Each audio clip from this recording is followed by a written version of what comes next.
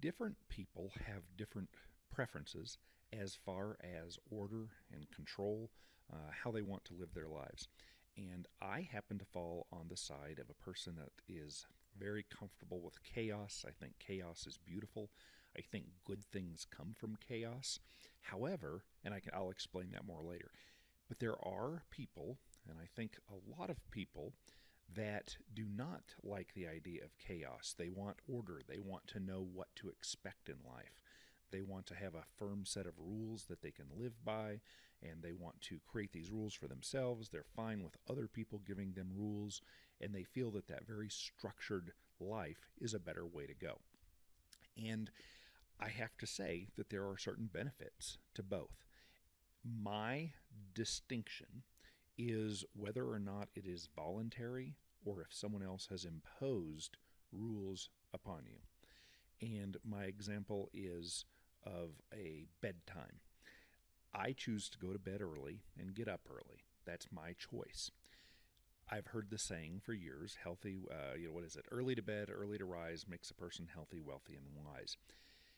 That is a piece of advice that was given, and it's just kind of a little rhymey thing that parents could tell children to encourage the children to remember the little cutesy and perhaps do those things, and good things would come from it. It is how I choose to live.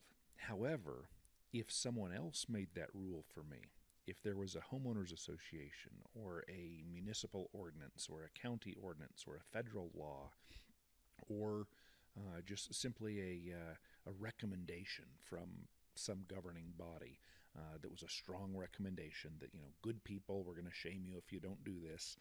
Everyone needs to go to bed by 8 o'clock at night. Then this rule becomes bad. If the rule is made by someone else, I think it's a bad rule. If someone else wants to offer me suggestions, wants to give me advice, then I can choose whether or not to follow that advice. But to impose it upon me, I think that's just plain bad. I don't care for it. I don't like the people that make choices each day to wake up in the morning and create rules that impact me or enforce those rules. I think that's a despicable way to live, and you're not a very good person, in my opinion, if that's what you choose to do with your life. Now, on the other hand, there are people that offer that advice, and some of the advice is good, some is bad. I love the chaos of getting to choose which guidelines I follow, which ones I don't. I love the idea that my neighbors can also make those choices. Now, one of my neighbors is going to choose to stay up until 3 in the morning playing video games, is going to sleep in, is going to get less done, read fewer books, create fewer,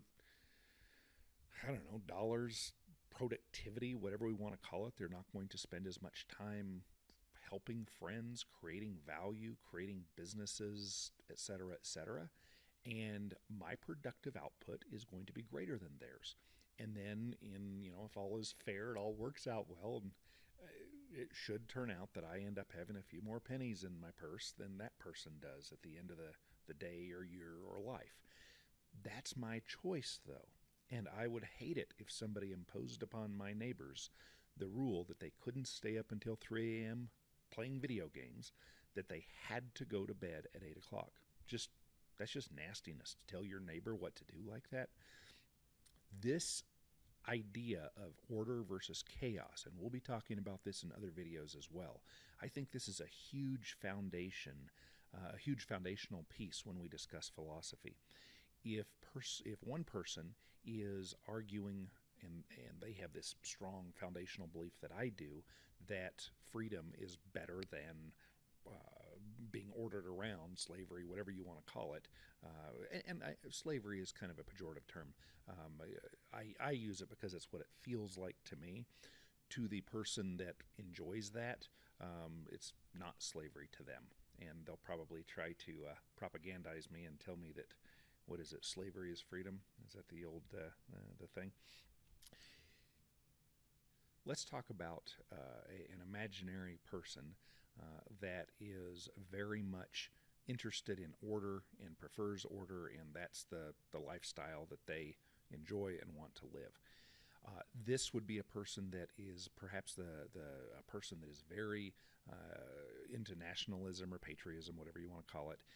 They believe in their country, right or wrong.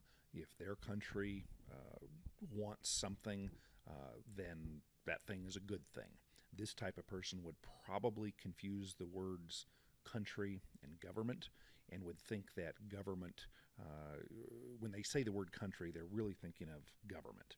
So if they say that their country went to war, they wouldn't be talking about their neighbors each individually looking at an issue, saving up some money, and then going to do something about it. They'd be talking about a government hiring lower income people who don't have as many options to go and fight that war. But they would see that as being an okay thing because we, the country, have decided, the people in authority, the rulers, have decided that the appropriate thing to do is go to such and such a place and kill the brown people there. And this person might also enjoy having structure in their spiritual life. They might be a religious person. They might be into monotheism and have made this choice not based on having closely examined 100 religions, but they probably picked the same religion that their parents and their grandparents picked or had thrust upon them. And it's probably the same religion that many of their neighbors are a part of. When I say neighbors, I mean blocks away and miles away and hundreds of miles away, that general geographic area.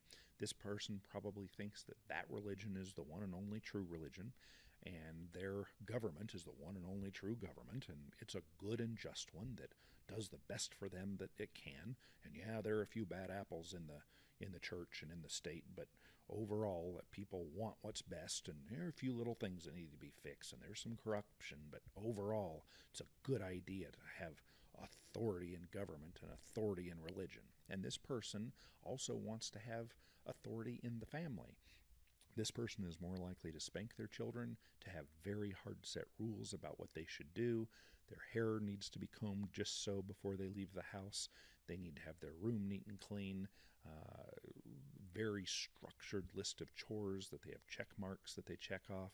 And at the end of the day, and when I say day, of course, I mean the end of the life or period of years, this lifestyle turns out to be fairly productive and work fairly well for a lot of people. Now, they might not be happy, but there's a certain comfort and contentment that can come along with being institutionalized. Like a person, when I worked in the jail, some people were very comfortable to be told when to get up, when to go to bed. This is the day you have your laundry done. This is where you go to eat. This is how you walk. This is how you stand. This is how you... And some people were fine to have that institutionalized life. And this type of person, if they enter an argument with somebody that doesn't share these preferences, it's going to be apples and oranges, the argument. It's just there's these very different foundational differences. And until those are worked out, it's harder to move on and talk about next level, higher up things. Now, I've given the example of this one type of person, and then the other type of person is the kind of person that says, yeah, I might make bad choices. I might do stupid things.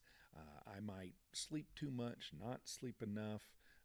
I might go the wrong direction. I might wreck a few times. I'll probably trip and fall down, and I'll probably may have some ugly paintings, but I don't really want to only paint by the number. I want to be creative and do my own thing. And these are the kind of people that will frequently start new businesses or new industries, new trends. And this kind of person does not want to be told what to do by anyone other than themselves. They're good with self-governance, but they're not good with being governed by others. And this kind of person is happy not knowing what is coming up next. And surprise things happen in their life, and they're pretty comfortable with it. They couldn't imagine living the rigid life that they think of as being more like a robot. The information comes in, it's programmed that at this time you do this, at that time you do that, you get married to this gender person and you stay with them for a predetermined period of time. That is the same period of time that your parents and grandparents have said is the proper amount of time, and that your government agrees and your religion agrees. And that we just couldn't, people like me, the more of the people that like freedom, chaos, we do not want outside people telling us what to do and forcing us to do it. Now, when I say we don't want outside people telling us what to do, again, I am very happy to be offered advice. I'm very happy for somebody to say to me, "Hey, if you use an umbrella, you probably won't get as wet." And then I get to make that choice. I'm great with being offered advice, but the moment that it becomes legislation, it becomes a rule that I cannot comfortably opt out of, that becomes a problem for me. What is your preferred way?